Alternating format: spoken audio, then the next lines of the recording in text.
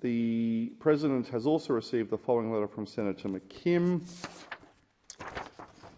Dear President, pursuant to Standing Order 75, I give notice that today the Australian Greens propose to move that, in the opinion of the Senate, the following is a matter of urgency. Labor's second budget is a betrayal of the people promised that no one would be left behind. Yours sincerely, Nick McKim. Is the proposal supported? Excellent. With the concurrence of the Senate, the clerk will set the clock in line with the informal arrangements made by the whips, and I call Senator Barbara Pocock. Thank you, Acting Deputy President. I rise to speak on the fact that Labor's budget is a betrayal of too many people who were promised that no one would be left behind. This budget is the first since the tabling of the report of the Select Committee on Work and Care, which I chaired. The government's first chance to address its 33 recommendations, a report that's a majority report, where senators from Labor worked really hard alongside me to bring those recommendations to this parliament for action. Labor supported them in full, and the committee took evidence from people all around the country. We recommended a comprehensive and integrated approach to addressing the challenges of work in care in this country. Action that would address the broken parts of our care economy and properly support the workers who make up, so many of them women now, in our workforce, responsible for others while they're holding down a job most days of the week. These challenges have only got worse in the months since our report was tabled. The housing crisis has become much worse. The cost of living crisis is runaway in our cities and our towns. So this budget was a chance to squarely address the challenges that our committee work revealed. This was their chance to make sure working carers weren't left behind. So how do we evaluate the budget in terms of that issue, who's been left behind? Let's start with a couple of bright spots. Firstly, the change to single parents' payments, which reverses the Gillard government's act of cruelty 10 years ago, forcing so many single parents, mostly mothers, onto JobSeeker when their child turned not 16 but just 8. That's a bright spot for sure, but incredibly, they were unable, they couldn't bring themselves to actually fully fix their mistake of 10 years ago. They've left 15,000 families, parents of 14 and 15-year-olds on JobSeeker, living in poverty, and just 80 million of that $2.4 billion surplus would have addressed that question and fully fixed their mistake under the Gillard government 10 years ago. Shame. That is a really serious error to have left those families behind. A second bright spot, though, that I want to mention is the allocation of $11 billion to a 15% pay rise for aged care workers, which our committee recommended and support. Also very good. But it's worth reminding ourselves that Labor had to be pushed to meet its obligation on this front. It tried to stretch the 15% pay rise to be paid over 2 years, but unions were outraged about this attempt to stall the full wage increase. They had to fight to make sure that aged care workers, overworked, underpaid, no career structure, leaving in their droves from the industry, weren't left behind by this budget. So against those bright spots, where are we on the broader set of recommendations that our committee made? Firstly, our report recommended a pay rise for all care workers, for childcare workers and disability workers. They are left waiting, and they are facing a crisis in their workforce.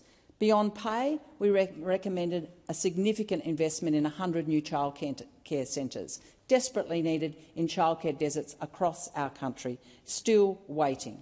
We recommended the government find a pathway towards 52 weeks paid parental leave, the international standard on paid parental leave, which Australian women living in one of the wealthiest countries on the planet have a right to expect. Still missing, left behind. There's much more that our inquiry recommended that's missing from this budget. Free childcare, an increase in benefits that take people out of poverty, not a $2.85 increase in JobSeeker, less than a loaf of bread. There's so much more to be done in work and care. Much of it was affordable in a budget, held back by a fetish about the surplus and choices made by Labor, Labor's choices to put going easy on the tax industry and taxing them properly over the welfare of working carers. Choices that put submarines before our kids' welfare. Choices that put the stage 3 tax cuts in front of making childcare free, paying carers what they deserve and lifting our paid parental leave to the international standard. There's so much to be done in reform of our workplace relations system. We're going to be working on that from the Greens' perspective to push further and faster for job security for so many of our workers. So this budget has left too many things undone. At a time we could have gone much further, especially for the most vulnerable. We have to stop running our economy on the underpaid work of carers and the overwork of those who hold down jobs while they juggle their kids and all kinds of care. We must do better. Thank you. Senator Brockman. Thank you, Mr Acting Deputy President. I too rise to speak on this urgency motion, and it's rare that I stand here speaking on a Greens urgency motion, and I do agree with the words of the urgency motion that the government has betrayed Australians. They have betrayed Australians, perhaps not in the same way as the Greens would characterise that betrayal, but the betrayal that I see most starkly is the betrayal of refusing to confront in this budget and in last year's budget the scourge of inflation. The scourge of inflation. Inflation is a secret, hidden tax on every Australian. Whether you've got $10 in the bank or $1,000 in the bank or $100,000 in the bank, inflation makes you poorer. It reduces the spending power of the money you have. And if you are one of those people who needs to spend everything that they earn or that they receive in benefits, then inflation is a curse. Make no mistake. Inflation is a betrayal, and any government that fails to tackle inflation seriously and leaves all the heavy lifting in the inflation space up to the Reserve Bank is betraying Australians.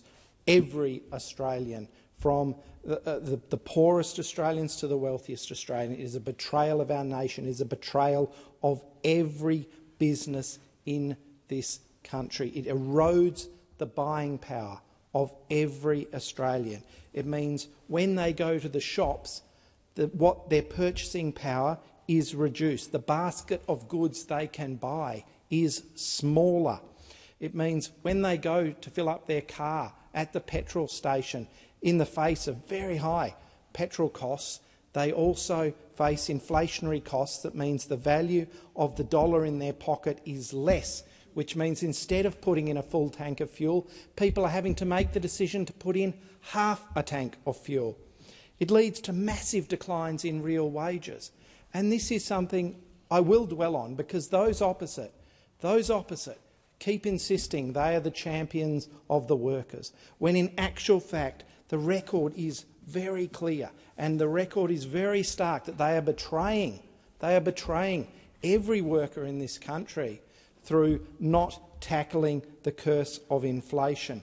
Throughout the period of the last coalition government, contrary to the myths spread by those opposite, real wages actually grew. Real wages grew until we were hit by a once-in-the-century pandemic. Real wages grew under the coalition government. And what did we see? With a government that the Labor government came in, failed to tackle the curse of inflation, and we see real wages plummeting. The decline in the December quarter was 4.5%, a 4.5% decline in real wages in this country, a decline not seen in decades. And that is what inflation does, and that is why the failure of this government to tackle inflation in this budget, to tackle the scourge of inflation in this budget, is the ultimate betrayal of every Australian family, of every Australian business, of every Australian voter. And let's hear what some serious economists said about this Labor budget, because it's not just me saying this, it's not just those of us on this side of the chamber saying this. Stephen Anthony, Managing Director at Macroeconomic Advisory. This was Jim Chalmers' chance to really cut. In fact, he's a net spender. Over his 2 documents so far, his 2 budgets over the last 12 months, he's making life harder for the RBA and for working Australians because he's not getting to the meat of the problem. Chris Richardson from Rich Insights. If you wanted to do all the fairness stuff and at the same time keep the Reserve Bank on the bench, I'd say you need to take some tough decisions. And by and large, we haven't seen those tough decisions. I'd have thought, after the surprise rate rise from the Reserve Bank last month, that they were done and dusted. I'm less clear now that that's the case. And I have 4 or 5 other quotes from economists demonstrating that this government has failed completely to tackle inflation, and that is the ultimate betrayal. Thank you, Senator Brockman. Senator Sheldon. Well, I was going to give a different speech, but I actually might give another one in light of the fact of just that speech we just heard, because in light of the Greens MPI, but the comments made before are just quite alarming. Like, to think that, of course, there is nobody in this room that does not, in this Senate, that does not see that inflation is an important thing for us all to tackle.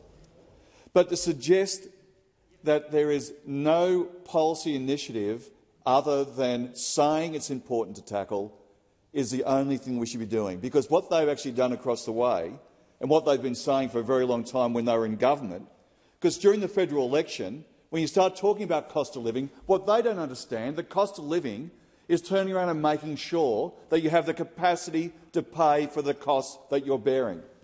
And that's why the important changes that were made by Labor during in the industrial relations field and the workplace relations field has been so critically important.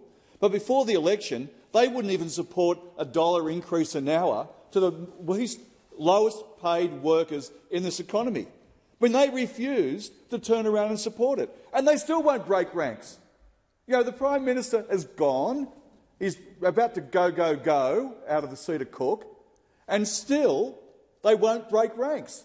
He made the right decision. They still hold it to their heart. Cost of living is about a precept. It's about an actual idea about the fact how much money some people are making and how much little money others are forced to make. Now, you look at the situation with the campaign during the 2022 federal election. The Liberal and National Party refused to commit to funding the aged care pay order made by the Fair Work Commission. We just did. We just did in this election. So when they start talking about what needs to change, what they're really saying is they still stick with their old policies. Because if someone's going to pay for it, the ones that are going to pay for it are the ones that can at least afford to pay for it. Largely feminised industries like the care industry. Well, we've paid and we've budgeted that, and we've turned around and made sure that we've put the money towards that 15% wage increase, which is critical to the Australian economy, to the public, and also to give value back into the aged care sector. Now, I always think about, when they start talking about inflation and what that means, what they're really saying is that you don't matter, because inflation, we know, and everybody in here knows inflation is important. But what they're really saying, for example, the former Assistant Minister for Industrial Relations, Senator Stoker, said at the Senate estimates in 2021 that if gig workers are earning less than the minimum wage, then that's their choice because they entered into the contract. That's what they think. You can never get paid too less. How do you deal with the cost of living? You can never get paid too little as far as they're concerned on the opposite side. And of course, at the Senate Cost of Living Committee hearing on the 1st of March of this year, Senator Hume claimed that wages and working conditions are irrelevant to the cost of living. Now, that's what you've got to say when people get up here and start saying what the importance are to tackling inflation. Because actually they're not about tackling inflation at all. They're not about tackling cost of living. They're about turning around and making sure that they look after some certain particular interests. Now, the tripling the bulk billing incentives for GPs has been critical. Increasing job seeker for $40 per fortnight is a step in the right direction. Providing $500 to help with power bills for more than 5 million households is a step in the right direction. The Commonwealth rental assistance increase by 15% is a step in the right direction. Delivering on the surplus for the first time in 15 years and reducing the deficit is important because it talks about our capacity for programs in the future, the things that many of us, not all of us, but many of us actually hold dear in this place. Delivering an extra $2 billion for social and affordable housing is critical. They are critical steps. Building a national emergency management stockpile, making multinational companies pay more in fair share of tax, supporting small business with cash flow support and extending the instant asset write-off. And there's a lot more. There's more and more and more. I've only got 37 seconds left. But what I tell you what we should say is that part of this important program forward is making sure that we've got money for affordable housing. It's a step forward. That is critical. Building more homes by enabling an additional $2 billion in investment for more social and affordable housing is critical. And the Power Housing described it as a transformative reform that will enable the housing needs of more Australians to be met. The Housing Industry Association said we have to put something in place right now. The National Shelter described it as the most critical housing legislation to be brought forward for the past 10 years. Thank you, Senator Sheldon. Senator Grogan. Thank you. This really is quite the fascinating debate. I think if you'd sat in this place over the course of the last decade under the coalition government, particularly in those dying years, it would have been pretty easy to forget what good government actually looks like. So we do understand how confused you are when you look at the budget that was delivered yesterday and you see a balanced and sensible budget. We get that. But hang around long enough and maybe you'll learn something. Good government is all about pulling the right levers at the right time, making sure we balance all of the various areas of the budget. And as the Treasurer said last night, we've sought in all decisions to strike a considered and methodical balance.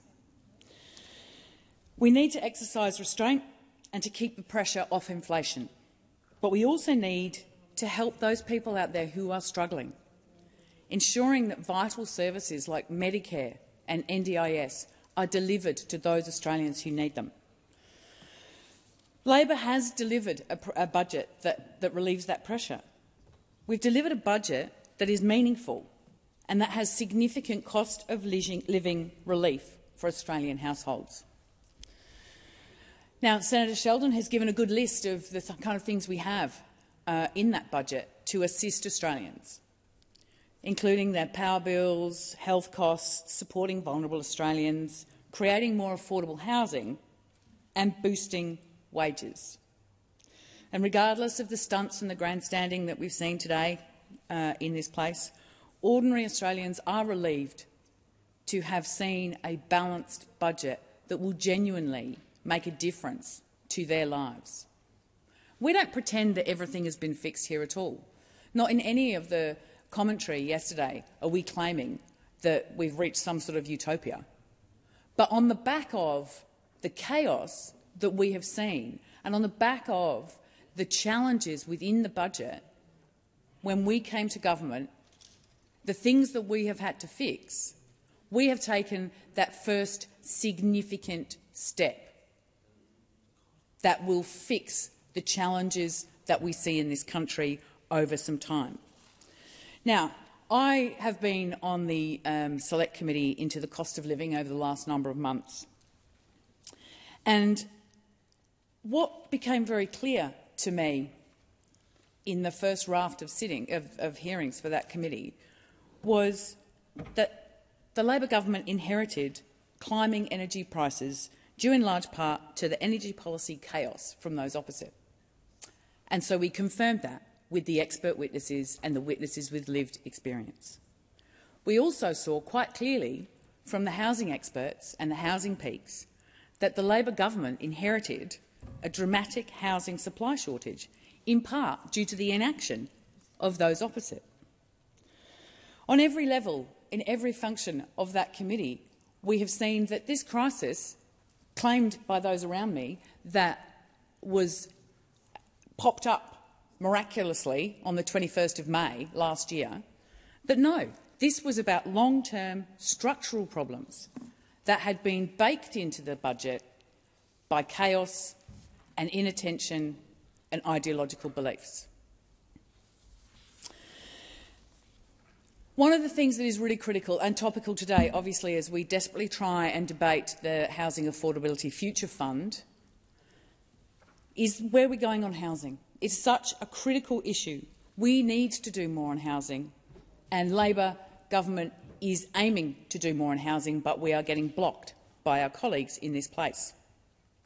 And who's standing in the way? The Liberal Party, the National Party, the Greens Party. One lot thinks that $10 billion investment is too small to be worth the effort, and so they'd rather have nothing. And the others think it's too easy to mismanage a $10 billion housing fund. Well, newsflash, you may be the rotting pinnacle of Australian politics, but we are Labor and we're in government, and there would be no mismanagement of that fund. Housing Australia Future Fund is a critical nation-building fund, and that will deliver critical housing that we need, that we desperately need in this country. And right now we are standing in this chamber with each of the other political parties, the Liberal Party, the National Party, the Greens Party, intending to block $10 billion in housing. Thank you, Senator Grogan. Senator Waters. Thanks very much, Acting Deputy President. Well, in a cost of living crisis, the women in this country demanded and deserved bold action from this new government. And instead, we got more of the same half measures and more of the spin that we saw in the October budget. One of the most heartbreaking things in the budget last night, for me as the Green spokesperson on women, was that the government continues to ignore the calls from frontline domestic and family violence response services for enough funding so that they don't have to turn people away who seek their help. The government is continuing to ignore those calls, and the sector has been making those calls for nigh a year. They've been calling for $1 billion every year so that they don't have to turn away people who seek their help.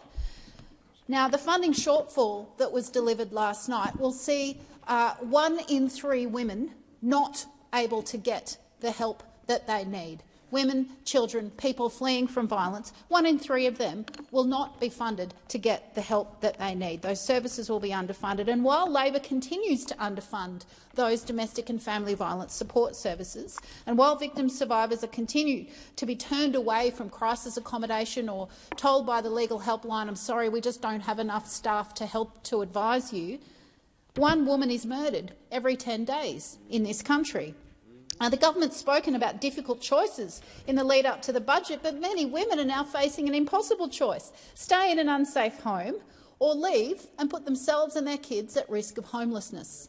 Women are choosing between violence or homelessness, and this government had the opportunity last night to fix that. And instead, they kept $254 billion in tax cuts to wealthy white blokes, while women and children fleeing violence are not going to get the help they need to keep them safe. That is an active choice by this government, and I was absolutely gutted to see that they refused to give those frontline prevention and response services the funding they need to save women's lives.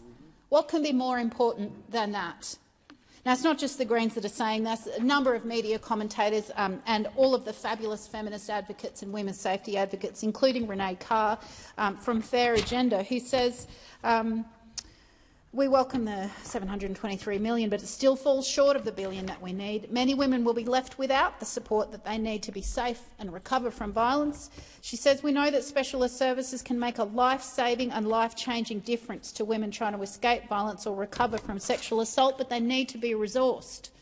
Well, you had your chance. How dare you condemn women into poverty and into violence and homelessness while dishing out money for submarines, fossil fuels, wealthy white guys and property investors? Senator Thorpe. Thank you, Acting Deputy President. The Prime Minister promised his government would leave no one behind. Yesterday's budget showed the opposite. It left behind refugees and asylum seekers, those on welfare payments, as a small increase is welcome but insufficient, people with disabilities, First Nations people seeking justice, homeless people, people on the public housing waiting lists, people on low incomes, renters without rent assistance, and students. We're in a cost of living crisis which affects struggling families and communities who are battling. Yet this government, a Labor government supposedly representing the working class, is more concerned with providing tax cuts to the rich than housing, food and support for those who need it. Senator Shoebridge. I wanted to put the words of a young person on the record in this parliament because they're the ones with most to lose from a budget that doesn't invest in the future or indeed in the present. Everyone's talking about who wins and loses out of the budget, so let's have a look at that and thank you to Taylor Tran for these words. Young people, you win because HEX loans will rise 7.1% in June. You also get $2.85 extra in your pocket in job seeker and youth allowance to tackle the cost of living crisis and an extra $24 to pay your rent. You're welcome. The government promised they wouldn't leave you behind. Women, you win most of all. There's no new funding for access to contraception and abortion, which are two key benchmarks of the National Women's Health Strategy. You didn't need it anyway. People in the arts, you win. A few million will be funnelled into our institutions of art like the National Gallery, and a few more will go into attracting big-budget screen productions into our backyard so you can be employed. Never mind the fact that it still costs an arm and a leg to study art at tertiary level under the Job Ready Graduates package. The government hasn't left you behind, so if you can afford to graduate, you win. The environment, you won last night as well. Never mind the fact that we should be aiming for net zero emissions by 2030. This budget delivers $11 billion for fossil fuel subsidies and just breadcrumbs for national parks. Apparently we can have a just transition away from fossil fuels without spending any money. Just don't ask how. Don't forget stage 3 tax cuts are still on the table, and the research shows that the economy is far from flourishing at the moment. So really the Labor government's budget hasn't left anybody behind. Not at all. Not unless you're talking about young people, students, women's health, the environment or the arts. Thank you, Taylor, for speaking truth to power in this debate. Senator Roberts. Thank you. I thank Senator McKim for this motion, which I support. The Albanese-Chalmers government is indeed leaving people behind. This budget leaves behind everyday Australians struggling to make their mortgage or rental payment, struggling with rising electricity bills and rising grocery bills. This budget leaves agricultural and rural communities behind. This budget leaves small business behind. This budget leaves heavy industry and manufacturing behind. And this budget leaves the mining industry, mining communities and mining workers behind. Last night, the Treasurer repeatedly acknowledged the surplus came from increased revenue for the things we export, without once mentioning what those things are. Treasurer, say the name. Mining, agriculture. These are paying for increased assistance to Australians in the budget. If the pool is not large enough to help everyone, One Nation has a simple solution, proven.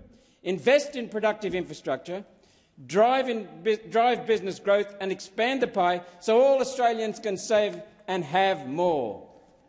Senator Steele-John. Last night's budget did not meet the needs of the disability community. Through a combination of their 8% cap on the NDIS and so-called effectiveness measures, the Labor Party is moving over $74 billion, ripping it out of our NDIS over the decade. Disabled people see this as a stab in the back. It is a broken promise from a government and a minister who promised that they would work in co-design on the big decisions, and it is a massive diversion from the road of reform and review that we were travelling down together in relation to the NDIS. The Greens are incredibly concerned that there was not a single dollar put towards implementing the recommendations of the Disability Royal Commission that will be handed to the government in September. Shame! And we are incredibly concerned and join with the community in fury and frustration that DSP was not raised across the board, that those on the disability support pension, most of them have been left behind in the budget. Well, the Greens are committed to working with the disability community to push back, to get this cap scrapped, to block any and all cuts, Together, we established our NDIS. Together, we defeated the Morrison government in relation to independent assessments. And together, we will defeat this Labor government if they attempt to cap or to cut our NDIS. Senator Allman-Payne. Billions to the rich, subsidies to coal and gas, and rhetoric for the rest. The PM said that this would be a Labor budget. Well, I guess we now know what that really means. It seems that Labor has abandoned the economic base of their party just so they can win a petty argument with radio shock jocks over delivering a surplus. Rest easy, debt hawks. Your nest is safe with the Labor Party. I hope the victory lap for a Tory campaign slogan was worth it, because there are thousands of people in this country who were starving last night, and after the budget, they still will be. Thank you. So the question is that the motion moved by Senator McKim be agreed to. Those of that opinion say aye. Those against say no. I think the ayes have it. The noes have it. Division required. Ring the bells for 4 minutes.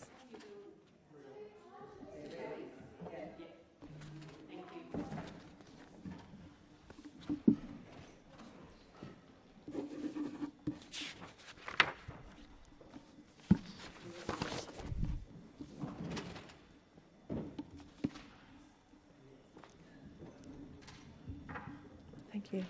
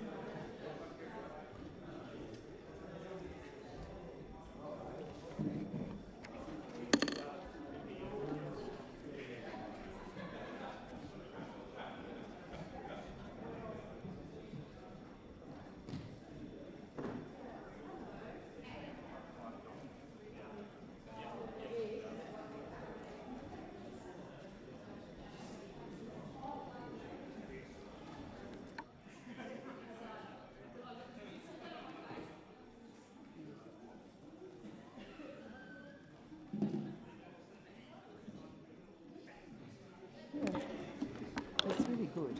It's great.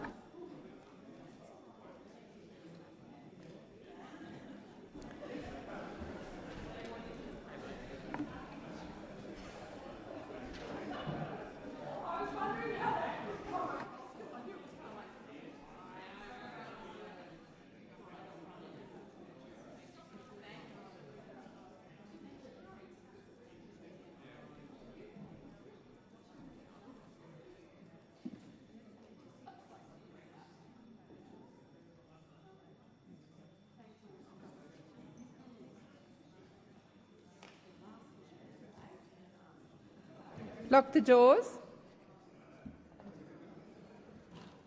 So the question is that the motion is moved by Senator Pocock on behalf of Senator McKim be agreed to. The ayes shall move to the right of the chair, the noes to the left. I appoint Senator Cadell as teller for the ayes and Senator Urquhart as teller for the noes.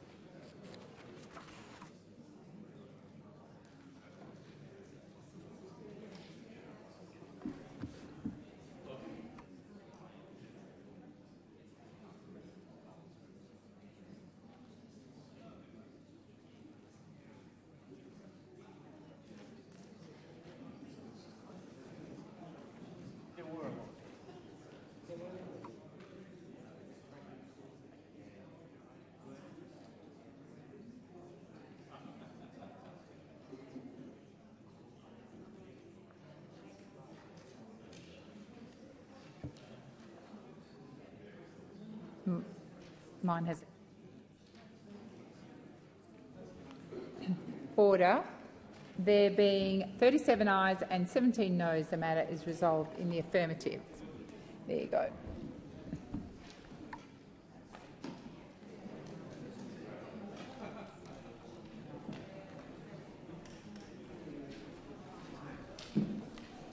I just ask senators if they're not participating in the next few items, just leave the chamber quietly.